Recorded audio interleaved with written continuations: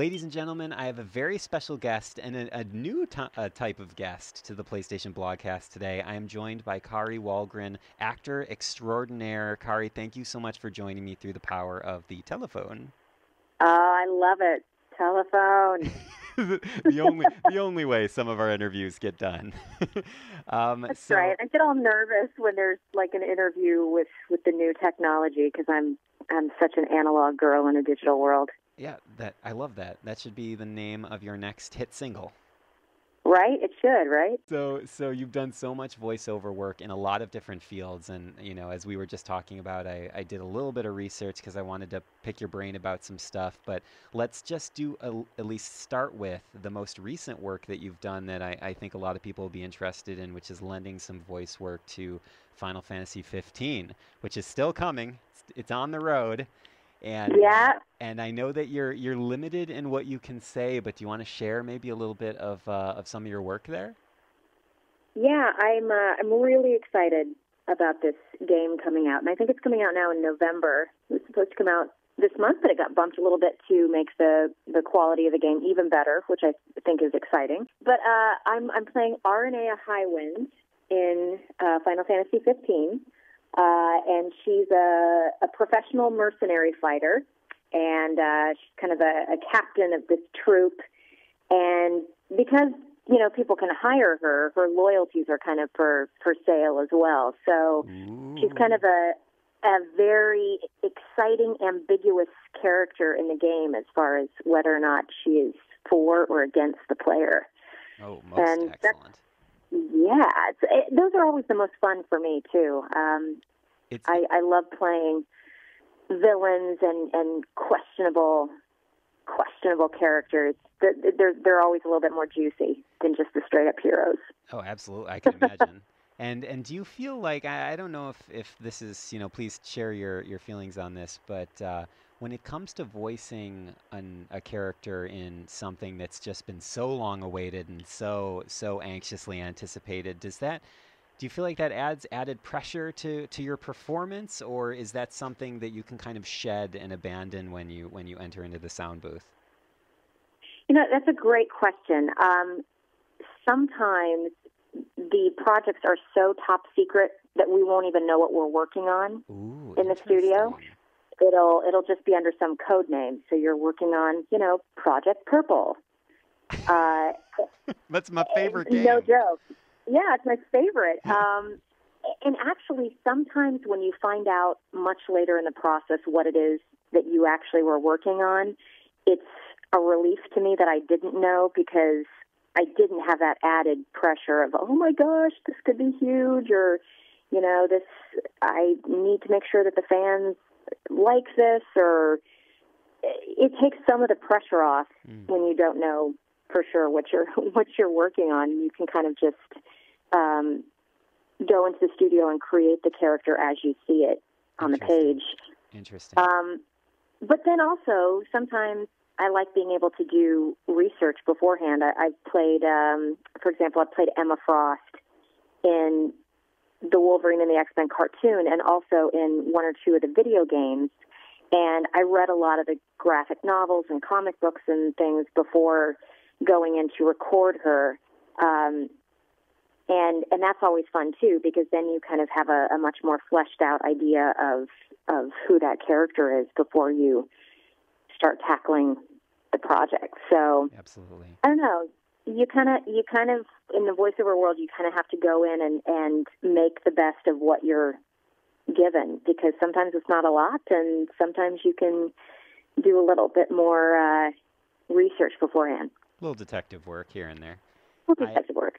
So I love how you so casually say, oh, and then I voiced, Emma for like one or two games, and that kind of makes me think, in your huge library of work, to me, I almost am exhausted thinking about those hours and all that time and all that energy and that emotion that you're putting into it. How do you kind of stay refreshed, and how you reinvigorate not only your voice but the emotion that you're putting into it with every role? Coffee. A lot. Such a simple answer. I was expecting something artistic, but it's really just chemical. I literally, I wish I could, as far as just the hours in the studio, I don't know about anybody else, but I hit those mid-afternoon slumps, and I've tried to do it in a more like healthy, organic, holistic way or something. And I just find that I perform the best when I'm really caffeinated. Perfect. So, That's all it takes. and aside from that, I mean, hopefully if you're lucky, you're working with a great director and a cool engineer and a couple of clients that are really excited about the project, because that enthusiasm, you catch it, And one of the most fun things, especially with games, is when you go into your recording session and they say, here, let us show you some of the initial artwork, or here, let us show you a trailer for the game, or a teaser of some of the in-game fighting and things. And when you actually get to see little snippets of what is going to come together down the road, it gets you really excited to be part of it. Yeah, because you get to see the bigger picture of what you're working towards. Right. And that can be hard sometimes, especially with video games, because most of the time you record those by yourself. So it's just kind of like one puzzle piece in a big puzzle. And sometimes it's hard to think, I wonder what this is all going to look like when it all comes together. So any little glimpses that you get of the big picture and the big puzzle is very exciting. That's what I was going to ask you, actually, in terms of Final Fantasy 15. As you said, it's such a closely guarded project. A little less now since they're marketing it, but were you able to interact with your fellow actors at all, or did a lot of it come down to solo work in the studio? It was all solo work for me. Holy smokes. And again, this was one of the ones where it was under a code name, and I really didn't know until one of the last couple of sessions what it was that I was working on. So that's so amazing. Oh my goodness, I couldn't even imagine not having any context. It's that's another reason that voiceover directors, I have to just send up huge props for good directors, because they have to provide so much context and have such an idea of the big picture to help us out. So when you get in there with somebody really, really good, they just kind of guide you through it, and it's almost like you're experiencing it as you go along. It's kind of cool. Absolutely. So we have some great directors on this project. Good. Shout out to all the director folk out there. Yeah. They Farley, Kirk Thornton. So let's pivot a little bit, because there's something I 100% need to ask you, and it's near and dear to my heart. I didn't warn you I would ask you this. I think it's fine, though. I believe you voiced Haruko from Furry Curry, or FLCL, which that's like a long-standing favorite anime of mine. So that was one of the reasons I was so excited to talk to you. I know that was a little bit ago. That was a couple minutes ago. But I don't know. What are some memories or anecdotes from that recording process? Because that character is completely bizarre. Well, I'll tell you, that was my first voiceover role in Los Angeles. What? Are you serious? I am not even kidding you. Not only was it my first anime role, but it was my first voiceover role in LA after I moved here. That's like playing on hard mode right out of the gate. That's a tall order. It really was, and it was like getting thrown into the deep end of the pool, because I just saw this ad in an actor's. It was actually in print at that time. Oh Kids, gosh. Yes, it was in print. You'd actually held the audition notices in your hands. And so I went in and I auditioned for this project, and they said, well, we want to call you back for another audition. We're going to send you home with a VHS tape. And I know, kids. There were actually these things called VHS tapes. And they said, it's all going to be in a foreign language. Don't worry about that. We just want you to watch it, and we want you to kind of get a sense of the attitude and sound of this character. And so I'm listening to it, and I'm watching it, and I have no idea, what's being said. So I go into the callback, and I just kind of do my best to recreate her sound and what was happening. And it was the scene where she first appears on the Vespa, and she's doing the whole lunchtime. And they said, we really like you. We want to hire you for this project. Have you had any experience dubbing before? And I said, no, but I'd be really, really willing to learn. I said, if you could take a chance on me, give me a shot, I will work as hard as I can to make this work. Yeah. So not only was I hired for this show, and I didn't know much about anime. I'd watched a little bit, but I didn't know a ton about anime, and I had never dubbed anything into English before. And all of the clients from Japan and the creator of the original FLCL show were all there in the room. No pressure. So it was a very high-pressure situation. But the amazing thing, and I think the thing that really saved it, was that they were so committed to doing a high-quality dub of that show that they took a lot of time. It was only like 6 episodes, and they took maybe a couple of months to record it, which is unheard of. I mean, usually you turn over an anime so fast with the recording, but they took a lot of time to really get it to where they were happy with it. And, it was my first job, and it's still one of the most popular things that people will ask me about. So, holy cow, I feel so lucky that happened. And sorry that I'm making you dredge up all these old memories again. No, I'm so honored, that the fact that it's still entertaining people. And the cool thing is that when I go in and I work on a cartoon show, there have been original animation cartoon shows that I've gone in, and there will be one of the guys wearing an FLCL T-shirt that has no idea that I it's you. did autogrow. And so I'll say, hey, oh my gosh, did you like that show? I kind of worked on it and stuff. And they flip out, and they're like, this inspired me to become an animator, or this inspired me to become a writer for cartoons. So, that's something that means a lot when you've done something that means something to people. It's pretty cool. 100%. That's amazing. Well, thank you for sharing that. I know it's not video game related, but I think pretty interesting. Yeah. Let's pivot one more time, and then we can get back to more traditional video game and animation stuff. But I told you I kind of wanted to just hear about some of your experiences working in Shakespeare, because that's what I kind of loved and studied when I was younger. And looks like you had done some work with the Kansas City Shakespeare Festival, and I think King Lear.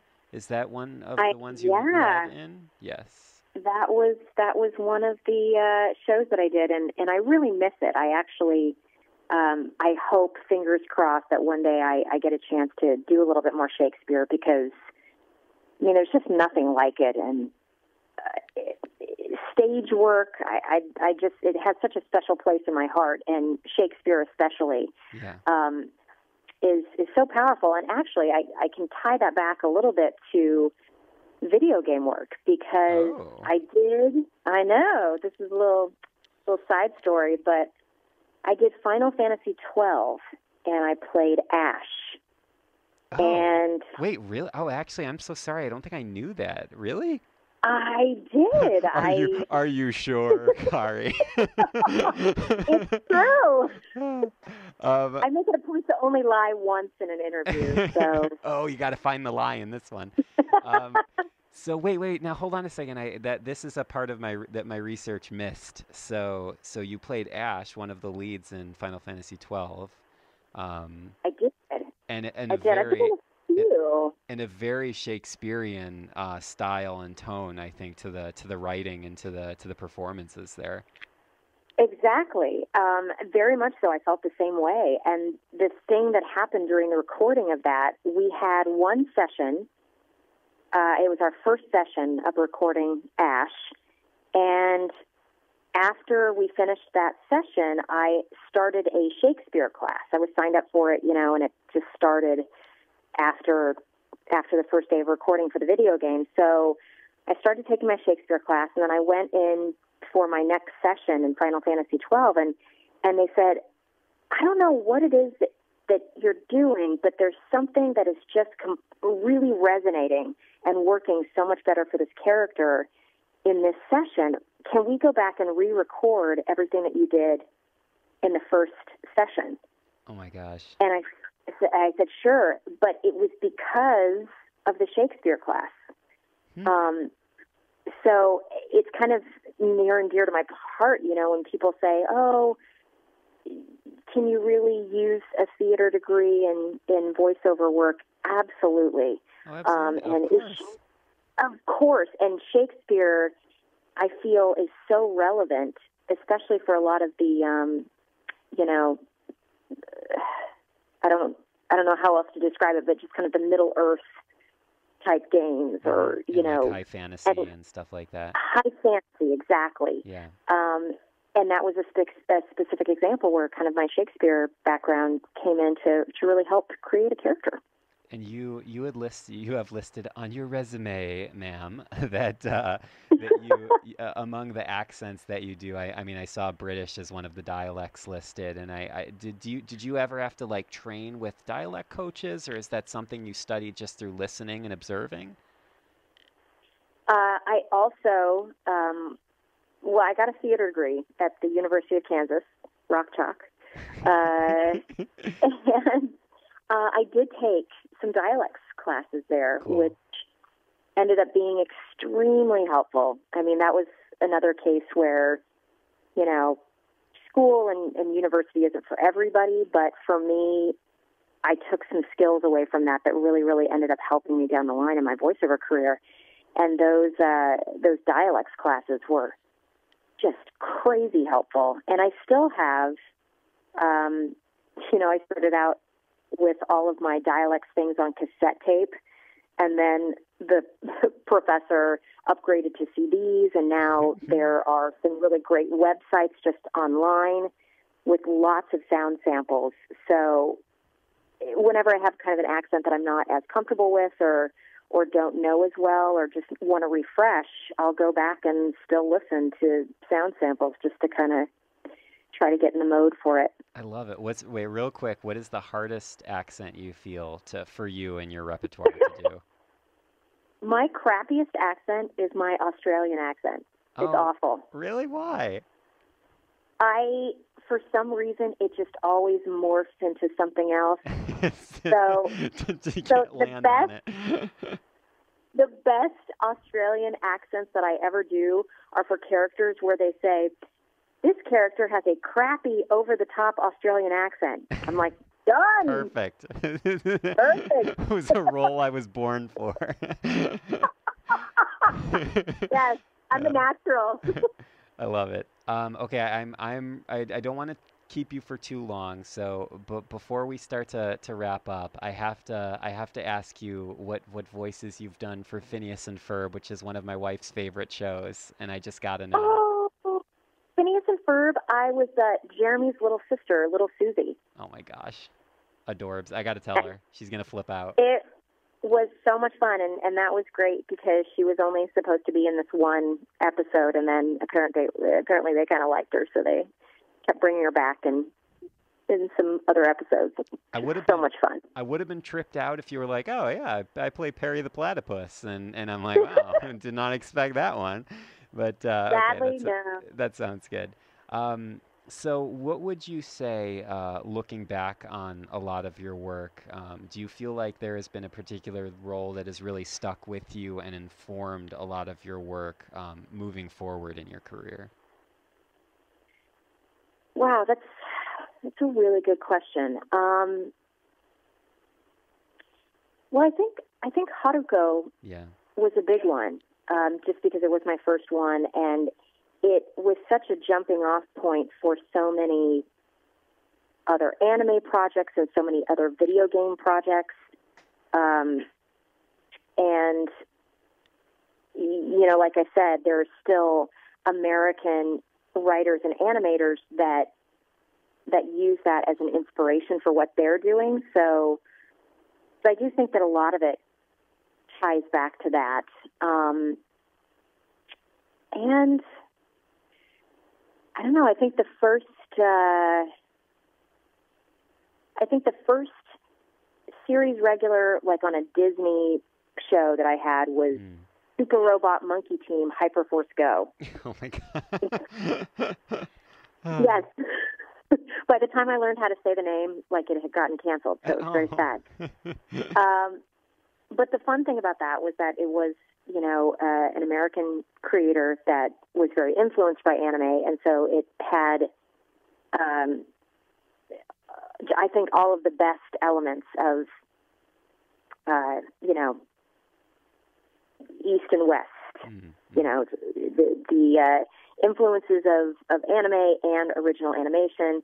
And so I also felt like that was a great role to sort of jump into a lot more of the other things that I was doing too, because it was an action-adventure cartoon, you know, the buddy superheroes kind of thing, the plucky young character, which I've gone on to play a lot. So yeah, I would say that would be the other character that kind of jumps out at me as an early one that kind of shaped a lot of things.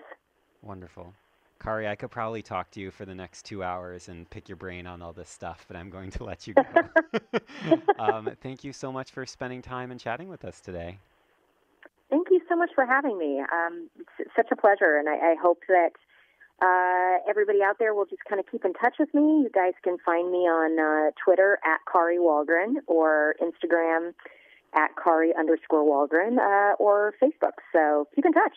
Perfect. Thank you, Kari. Great. Thanks a lot.